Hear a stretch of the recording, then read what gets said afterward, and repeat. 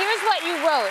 You wrote, I feel gypped. People don't want to watch a sport where you see people fall down and somehow score above someone who goes clean. And then you said people do not want to watch a sport where they see someone skate lights out and they can't depend on that person to be the one who pulls through. People need to be held accountable. So what do you think of all that?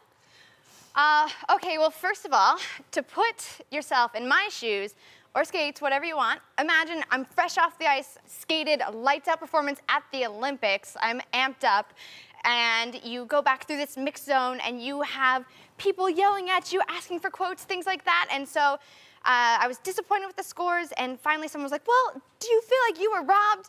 And I was just like, it was one of those split-second things. And I was so surprised with the scores, but beyond that, I think that this wasn't really, those comments weren't really about just myself. I'm not saying like, I should have won, it's not fair. I'm not throwing a hissy fit. I'm saying, you know what? We have a system that's not really all that clear to people who are watching. It's not all that clear to the athletes.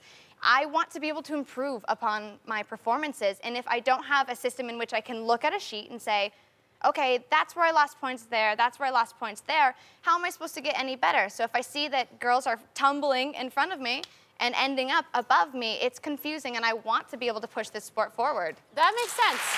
That makes sense to me.